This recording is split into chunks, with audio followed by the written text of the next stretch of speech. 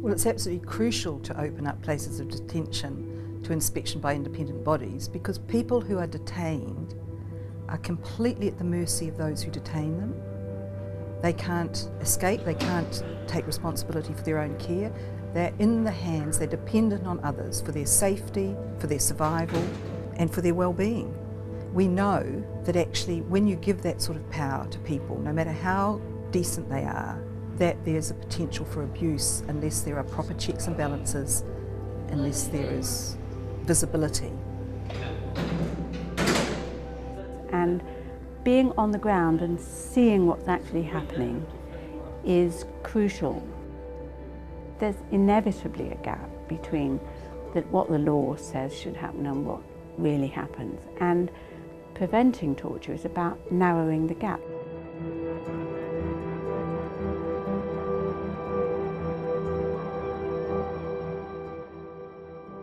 Preparation is critical to the success of the visit.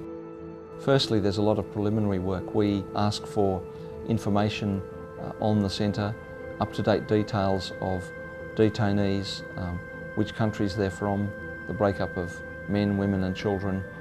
We also talk to community groups who may have had some involvement with the centre, may have had people who'd visited the centre, to get background from them.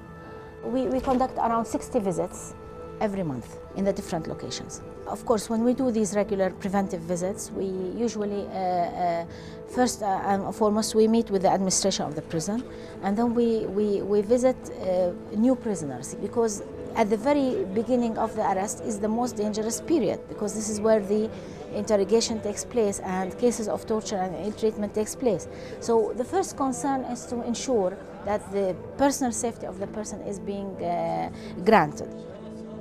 When we go to look at people held in detention centers, we zero in on the welfare. How long have you been here? Have you been mistreated? We try to document that. We also have a standard format, which is for officers to fill in, which applies to immigration, which applies to lockup and detention. Since we visit so many places, it's important to have a uniform format to gather information. It's almost always the same team of people who go to immigration centers. They supplement each other in the questioning, and they knew exactly what signs to look out for.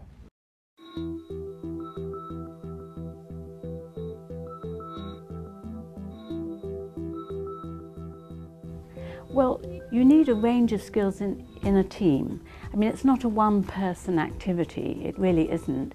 But within the team, you need to have people who are clear about the human rights perspective and the human rights focus, because that's what preventive work must involve in this situation. You need also to have people who have medical skills, as well as legal skills, as well as skills in listening to people and understanding what they're saying and what they're not saying.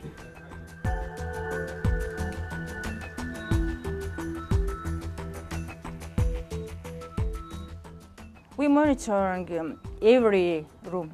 For example, I was visited in pretrial detention. I visit every room, 191 room. I should be every room checked. In which condition are you living? Which kind of food are you eating? I asked everybody. And it's a very successful, very good work. And when I met each person.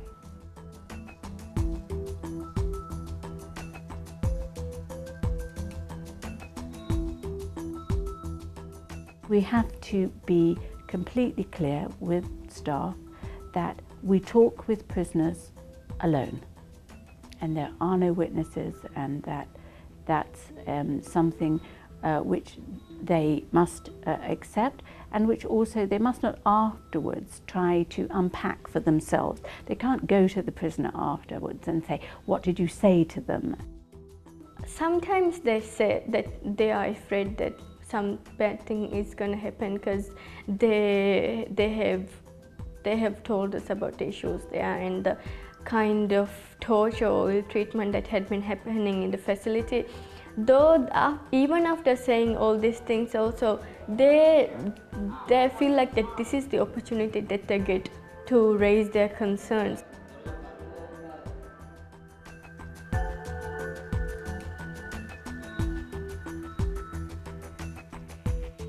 Conditions of prisons, we do that, and these issues are of concern with the space, with the kind of food they get, with the medical treatment. So here we can sometimes take initiatives, and we do take initiatives of doing medical days, inviting some of the medical relief committees, or we are being called by the prison administration asking us to provide some kind of medicines because of there's shortage of specific medicines. Sometimes in cooperation with the prison administration, we really intervene.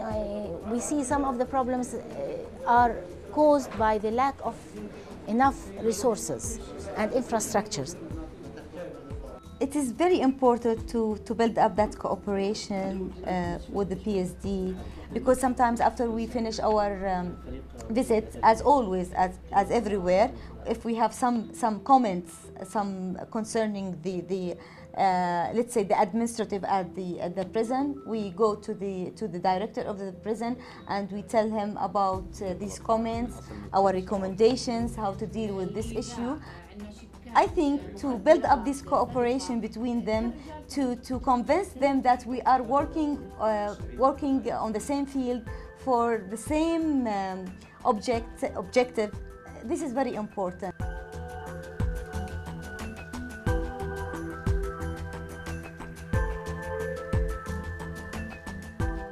We try to have a 1.5 hour set of preliminary observations that we discuss with the people on the spot immediately, because there is nothing like giving people immediate feedback and starting to talk about what the good things are that they're doing and how they could replicate that, and how there are problems in some areas and how they might overcome those. And that immediate feedback is the precursor for the more detailed feedback. Once we've finished our visit, we write up a report of the visit, and that is a lengthy process. They're quite detailed reports. And then we show that report to the department and seek any comments that they may have about things like factual errors, etc., etc. We won't necessarily change our report based on their comments, but we'll consider them. When a national human rights institution or a national preventive mechanism, essentially a national visiting body, makes a visit to a place of detention, if they want it to have a preventive effect, they first of all need to check the information that they have. They also need to check on its conformity with the various norms, either national or international. They then need to formulate recommendations, directly to the authorities that they went to visit, but also recommendations to other government authorities, and then following up on it.